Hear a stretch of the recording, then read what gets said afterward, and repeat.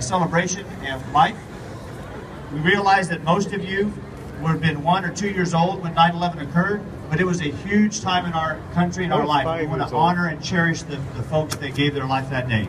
So if you please join us for this ceremony, it's my honor and privilege to introduce Colonel Miller, the commanding officer of our ROTC here at Buena Park High School.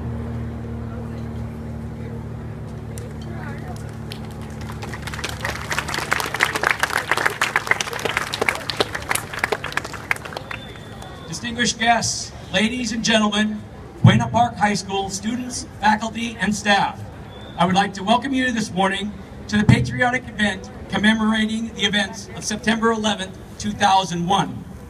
Please remain quiet as our Cadet Wing Commander, Juan Sandoval, readies the formation for the presentation of the colors by the Buena Park High School Air Force JRTC Color Guard, and the Buena Park High School Band plays the national anthem.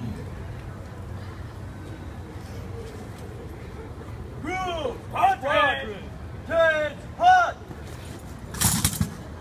Present! Present! Hard! Go on!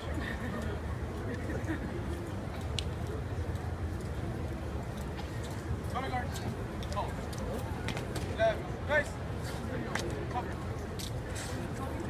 Present! Alert!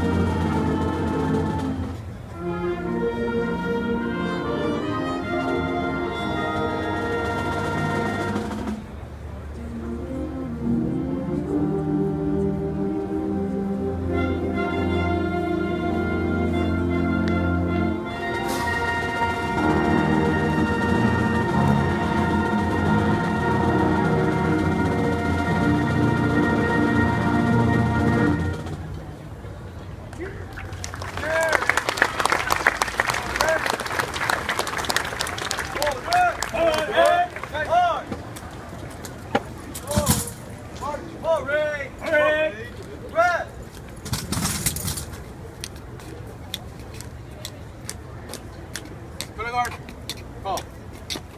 Left, nice. Cover. Left wheeled, march.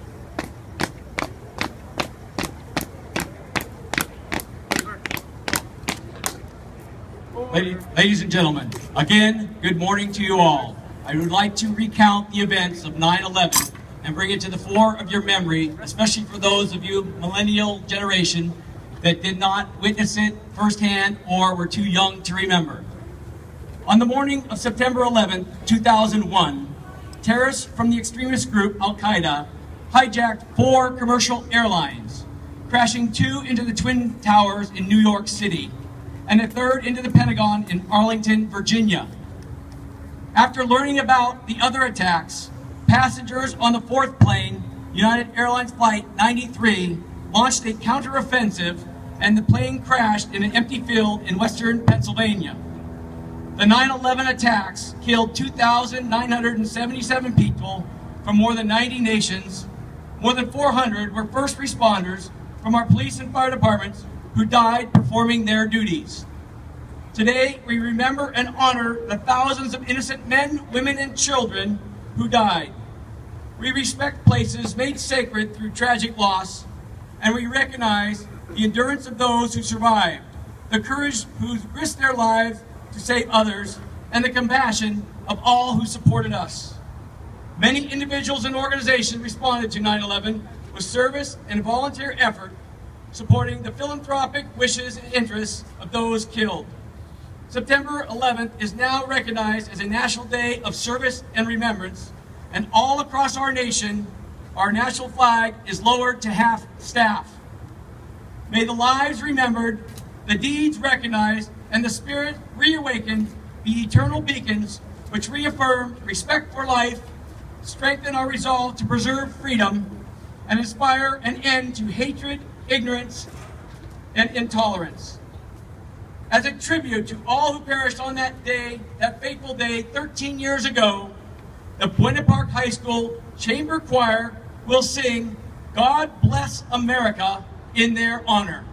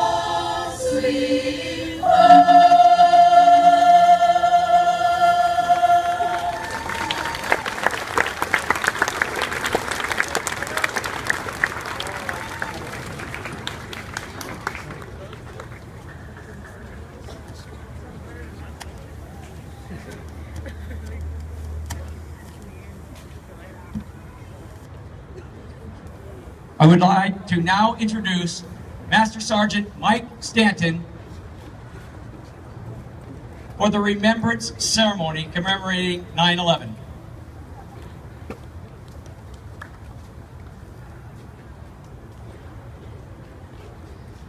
It's traditional during any type of remembrance when we have severe loss of life that we do a presentation to the TAPS.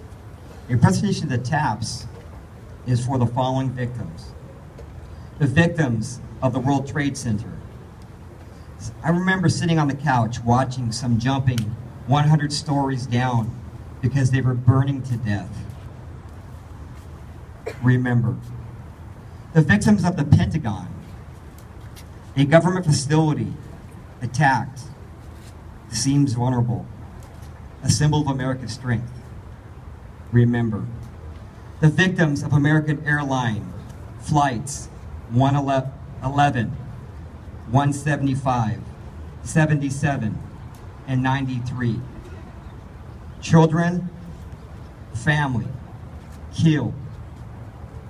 Heroes took action so that more Americans, more individuals in our nation would not die. Military members who have died during the war on terrorism that continues today. Have you watched the news today about Syria and Iraq? Remember. The families of fallen loved ones who still mourn today. Innocent generations vanished never coming home again to their families.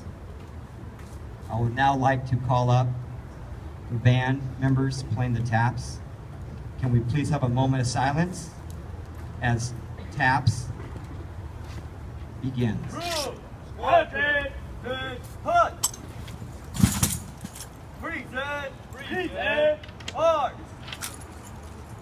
May taps please begin.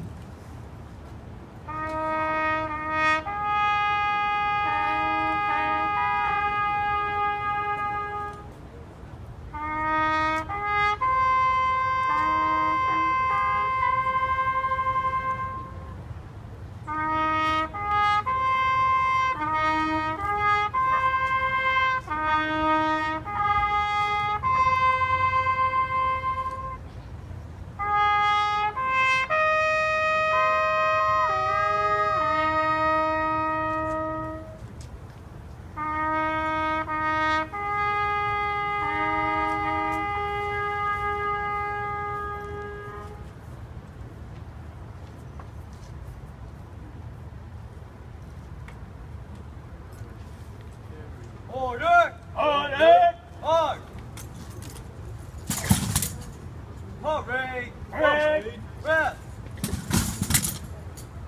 As Colonel Mendel recognized, it also would not be improper not to recognize and remember the fallen first responders, police, firemen, medics. Many are still suffering from medical problems due to the smoke and are still dying today. Today's a somber moment. Many say it was the worst attack on American soil, even worse than Pearl Harbor. It's a reminder of just how valuable life is. You see, it's a reminder that life can be taken away at any moment, unannounced. So I ask all of you out there, adults, teenagers, if your life ended at this moment, right now, would you be proud of your efforts? Would you be proud of your grades, yourself, what you represent for your school, your families, your community? Life needs to be cherished every single second. That's why we have you here today remembering this. Anyone who is alive today, it's a blessing. You are a miracle. You have a responsibility to find your calling, to find your special gift, and to become someone special that represents yourself, your families, your school and community. But most important, think about the generations that you will be letting down, the people who've constantly lost their lives for your freedom, if you do not fulfill your obligation. Yes, your obligation to be your best every single moment. I thank you, everybody here, for coming to this ceremony. We are a blessing. We are a miracle. And I ask that may God, yes, God, always bless the United States of America.